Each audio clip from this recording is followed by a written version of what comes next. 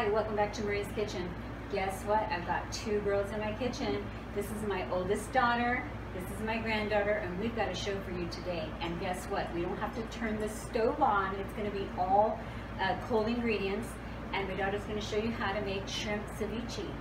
And there's 3 ways to do it, and we're going to show you all 3 ways. And so girls, let's get the show started. Cheers. We are back on, and I'm going to go over the ingredients with you.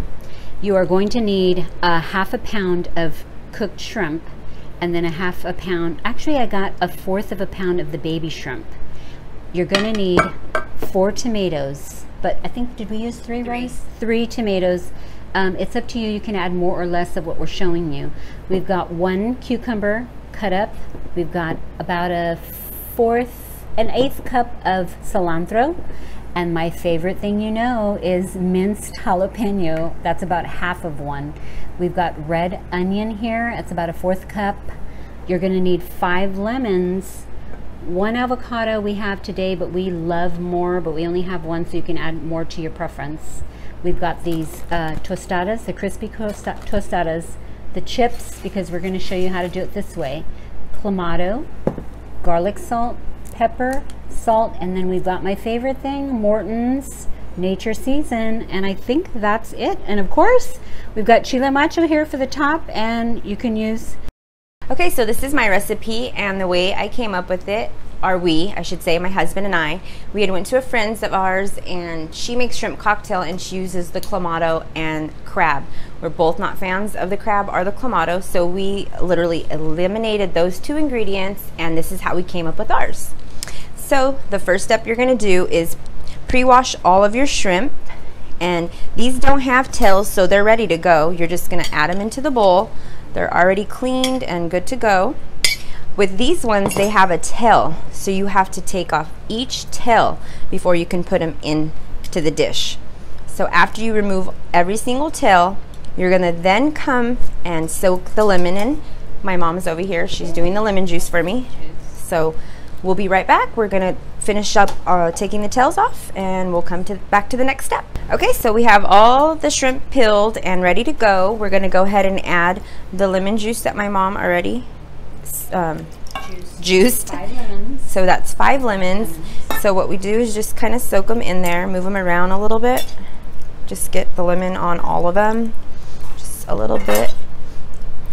And then from there, after you just move them around a little bit, you're going to put it in the refrigerator so it could get cold. And then while it's cold, usually I'm chopping all the veggies, but since we've already chopped the veggies, we're just going to go ahead and move on to the next step, which is putting all the veggies in a bowl.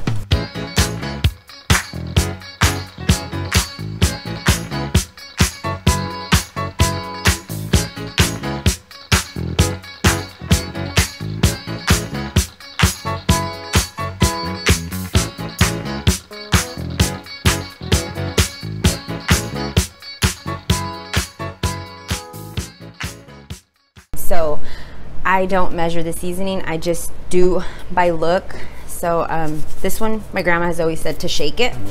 So we shake it, and then it's the Nature's seasoning, it's the seasoning blend.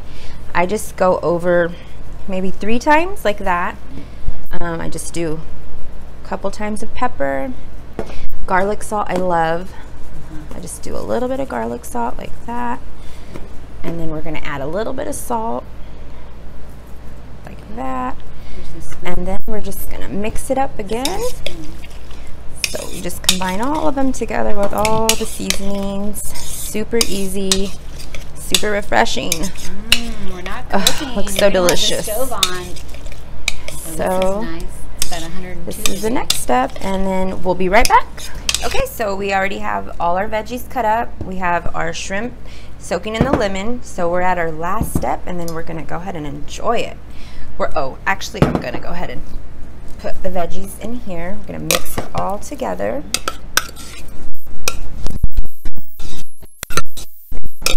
Get all those veggies in there.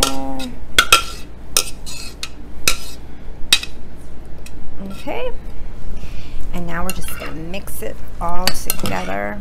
Looks so pretty. It's so colorful. Refreshing. Nice summer.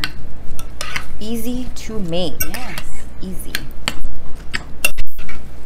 It is one of our favorites at the house in the summer. So then after that, I'm going to go ahead and add just a little bit more seasoning. And you can add as much as you want, but I always do this in my step. Oh, I forgot to shake. Shake it up. Okay. Every time. And we're gonna just add a little bit of salt. And my favorite, garlic. So we're gonna mix that again together. Get it all blended. Oh gosh, it looks so good. Okay.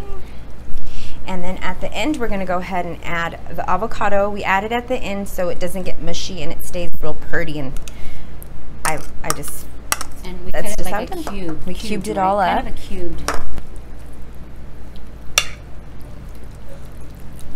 Okay. So it's all mixed and ready to go. If you want it more colder, you can actually put it in the refrigerator for a few minutes and let it get cold. If not, it's ready to go. I'm going to show you the 2 ways that we eat it at our house. So my husband, he eats it on a tostada shell. You just add some right here. And then, of course, we add the tapatio. And it is ready to go. You can eat it just like that. And then another way is if you have guests, like usually sometimes we have guests over, we just eat it like with the chips as a dip.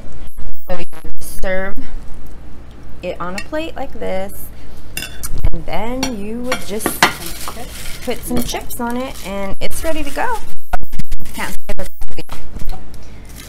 And there you go. It's a dip also.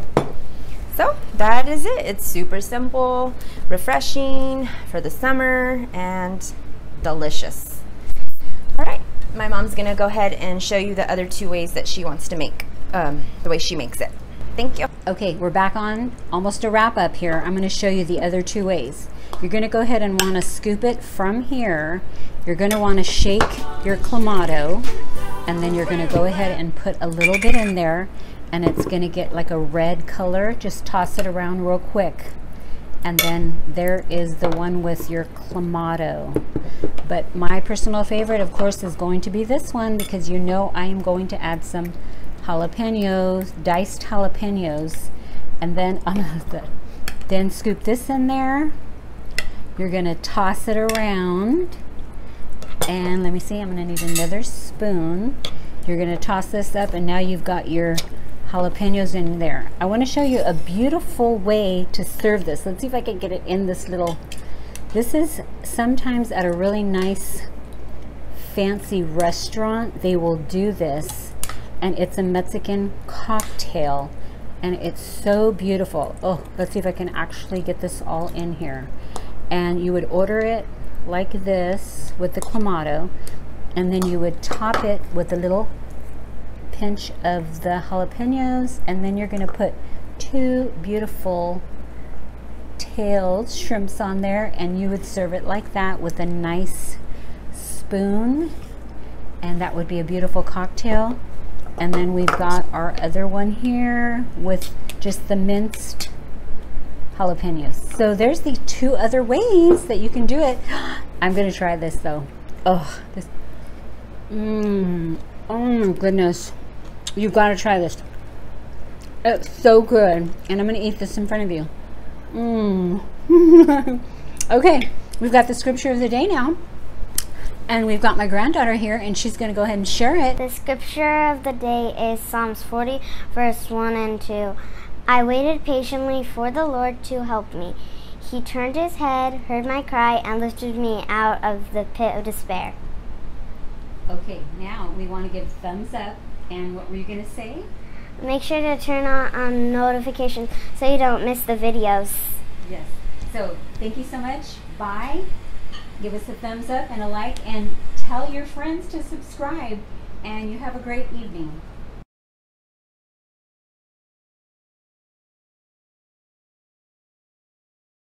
Go Giants! Woo! Go Giants! Thumbs up! I'm gonna put that.